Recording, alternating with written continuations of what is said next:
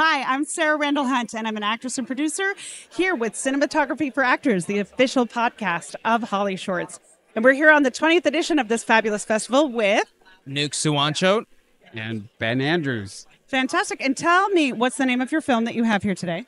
Our film is called An Old Friend. Fabulous. Can you tell me a little bit about the storyline of the short? Well, I have a log line. It's about an imaginary friend whose goal is to bring happiness to his child, only to find out that his child is a 90-year-old man on his deathbed. Oh, twists and turns. Turn conflict right off the bat. Fabulous. I love it. So what would you say was your biggest victory in the process of making this film?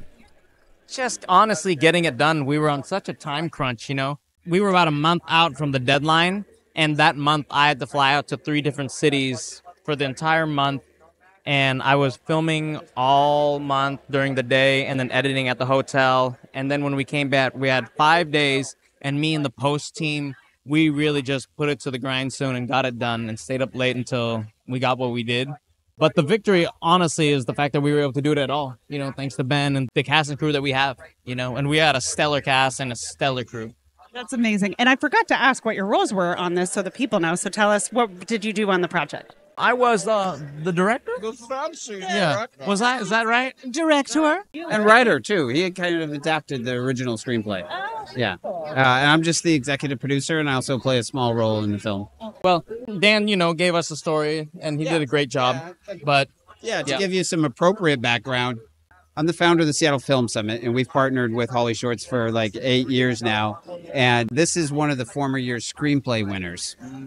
So what we do is the former year, we pick the winner, and then in the calendar year, we shoot the film in Washington, and then we get opening night.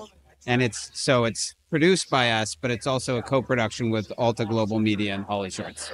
Right. That is such a special opportunity. So you get to win not once, but twice, you know? That's super cool. And speaking of timeline, we were all dealing with a lot of obstacles. And so the decision to actually be able to get this done was so late in the game. This team did miracles with it. What was your turnaround time then? we shot it a month and a half and a week. So a month and 3 weeks. For prep and everything. Well, we had the story. We knew pre-production, what we were going to shoot, when we were going to shoot. But the cast conflicts, you know, they weren't able to get involved until a certain date. So we had to push it out. And because of that, shooting and post, we only had a month and a half. Miracle workers, you filmmakers, making it happen. And not only that, but winding up at a prestigious festival like HollyShorts. So, yes, very fancy. A blessing for sure to be here. And just the opportunity is, you know, I'm very grateful for it. Yeah, and honestly, and you know this too, it's just a blessing to be able to create. I say this all the time. To me, that's the greatest homage to our creator, is to create.